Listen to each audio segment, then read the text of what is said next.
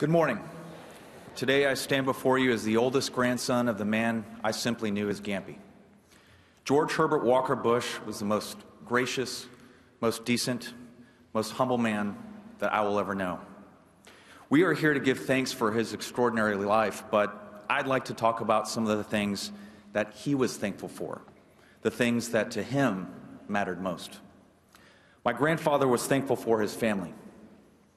When he began running for president in 1988, my grandfather released a campaign book outlining his views for the future. The book opened with a letter to a grandson.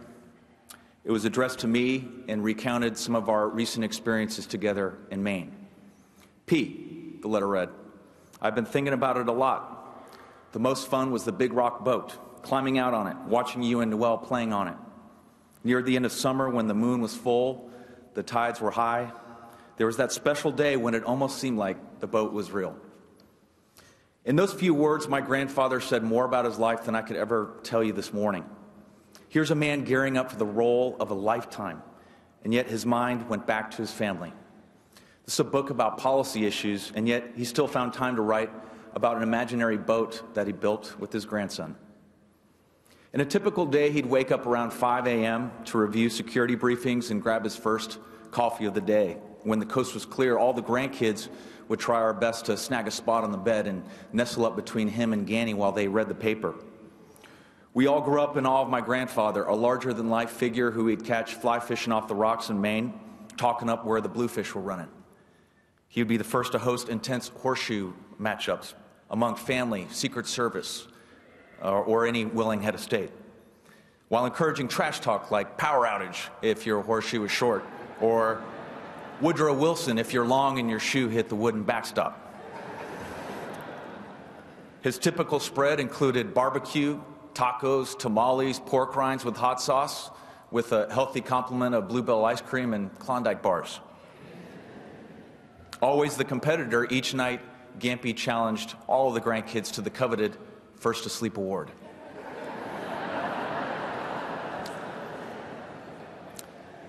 In classic Gampy fashion, he'd write letters of encouragement to us all, whether one of us had a hard semester at school, whether one of us, and for the record, not me, drove his Fidelity onto the rocks, or one of us, definitely not me, ended up in Ganny's crosshairs. I knew too much. At the close of one summer after he left public service, Gampy wrote an email to us all saying, the only thing wrong with the last 5 months is that none of you were here enough. Next year, promise this old Gampster that you'll spend more time with us here by the sea. As you know, I've had to give up fly fishing off the rocks in Maine, but there are plenty of wonderful things to do. I think of you all an awful lot. I just wonder how each of you is doing in school and in life. If you need me, I'm here for you, because I love you very much. In the Psalms, God makes this promise. With long life, I will satisfy him and show him my salvation. Today, we know that my Gampy did enjoy a long and extraordinary life, and we know he's enjoying the beginning of his next life, rejoining those whom he lost, but now, by grace, has found again. My grandfather was thankful for his country. He was grateful to lead a country where people can go as far and as fast as their dreams can take them. A place where individuals working alone or in groups can help the condition of their fellow man on a voluntary basis. A bright hope for America he evoked so brilliantly when he spoke of 1,000 points of light. He often spoke about the timeless creed of duty, honor, country, the values that have sustained the Republic for its over 240 years. But this wasn't something he just talked about. This is something he lived. Having flown 58 combat missions in the Pacific and having been shot down and rescued at sea, he never saw his own heroism as being any greater than anyone else that has worn the uniform.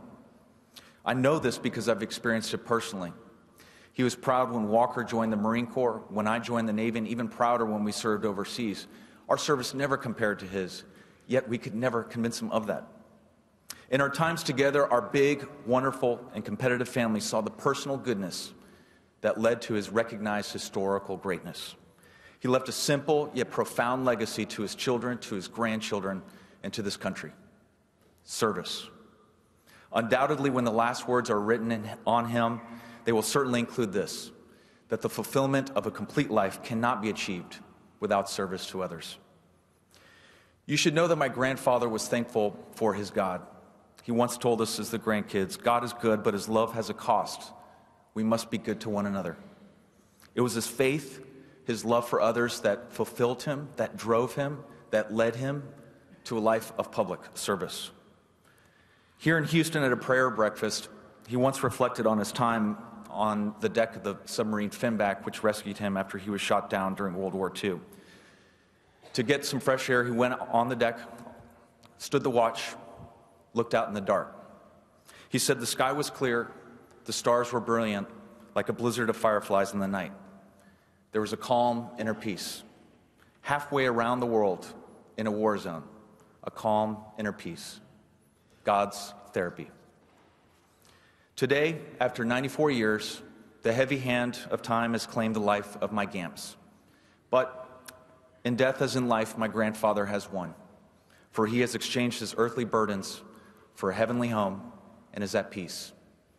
Yes, George Herbert Walker Bush is the most gracious, most decent, most humble man that I will ever know, and it's the honor of a lifetime to share his name.